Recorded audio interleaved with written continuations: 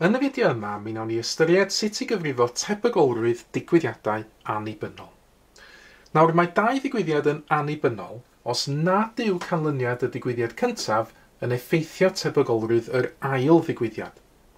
Enghraifft, os da ni'n taflu yr un dis dwy waith, nid yw'r ffaith fod 6 wedi ymddangos ar y dis y tro cyntaf yn effeithio'r siawns o gael 6 yr eildro.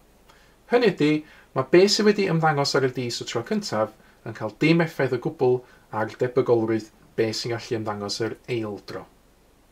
Nawr, os oes gennym ni ddigwyddiadau annibynnol A a B, yna y tebygolrwydd fod A a B yn digwydd, y ffordd dyn ni'n cyfrifo hyn yw lluosi tebygolrwydd A efo tebygolrwydd B.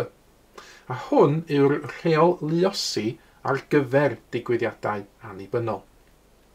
Enghraifft, os dyn ni'n taflu darn arian ac yn rolio dis teg cyffredin ar yr un pryd, yna y tebygolrwydd o gael pen ar y darn arian a 4 ar y dis yw y tebygolrwydd o gael pen ar y darn arian, sydd yn 1 allan o 2, wedi cael ei luosi efo'r tebygolrwydd o gael 4 ar y dis teg cyffredin, sydd yn 1 allan o 6. Ac os dyn ni'n lluosi yr hanner efo'r 1 dros 6, dyn ni'n cael yr atab 1 dros 12. Na dyma ni enghraifft arall. Mae dis teg cyffredin gan Heather. Mae hi'n taflu'r dis ddwy waith, a mae'r cwestiwn yn gofyn iddyn ni gyfrifo y tebygolrwydd i bod hi'n taflu 3 y tro cyntaf ac eilrif yr ail dro. Na mae'r rhain yn ddigwyddiadau annibynnol, mae beth sydd yn ymddangos ar y dis y tro cyntaf yn cael dim effaith ar beth sy'n gallu ymddangos ar y dis yr eildro. Ac felly y tebygolrwydd yn hyn o gael 3 y tro cyntaf ac eilrif yr aildro ydy lluosi y tebygolrwydd fod yn cael 3 y tro cyntaf. Wel, mae yna 1 3 ar y dis, felly mae yna 1 siawns allan o 6 o gael 3 y tro cyntaf. Dyn ni'n lluosi hwnnw hefo'r tebygolrwydd bod ni'n cael eilrif yr ail dro. Nawr ar dis, mae yna 6 peth yn gallu ymddangos, mae yna 3 eilrif yn gallu ymddangos, sef yr rhifau 2, 4 neu 6. Felly y siawns yr ail dro o gael eilrif yw 3 allan o 6.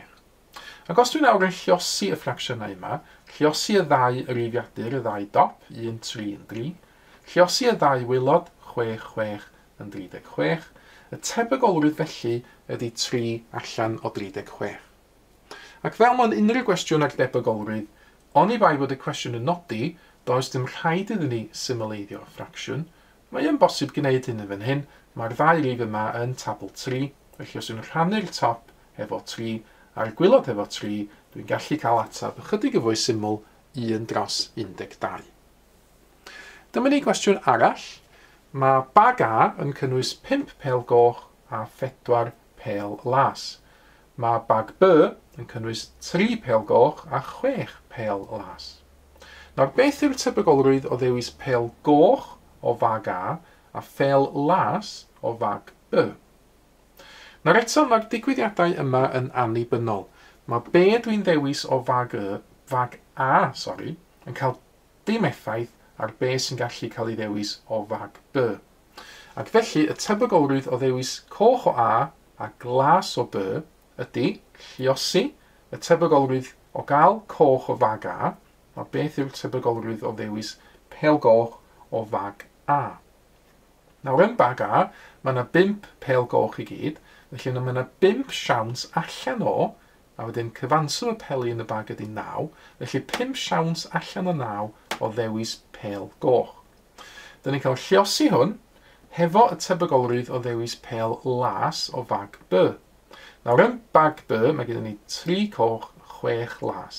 Felly mae yna 6 siawns allan o 9 eto, cyfanswm y peli di 9, o ddewis y glas o fag B. Ac eto, os mae'n lliosi'r ffracsiwn yma, 5, 6 yn 30, mae 9, 9 yn 81. Eto, feddai adael o fel yna os dwi'n dymuno, neu feddai symleiddio, mae'r 2 rif yma eto yn tabl 3, 30 rhan efo 3 yn 10, 81 rhan efo 3 yn trellian i fod yn 27. Cyfle nawr idych chi roi cynnig ar y math yma gwestiwn. Mae yna gwestiwn newydd wan yn sôn am gawnteri melyn y gwyrdd ar y sgrin. Meddyliwch am y tebygolrwydd o ddewis contr gwyrdd o fag A a chawntr melyn o fag B. Ac yna unwaith ydych chi gael ateb eich hun, cymharwch o wedyn yn erbyn yr ateb cywir sydd yn nawr yn cael ei ddangos ar y sgrin. Mae mwy o fideos adolygu ar gael ar ein sianel YouTube Adolygu Mathemateg. Am y newyddion diweddaraf neu holi cwestiwn, dilynwch ein cyfrif trydar @mathemateg. Neu ewch i'n gwefan www.mathemateg.com am fwy o adnoddau adolygu.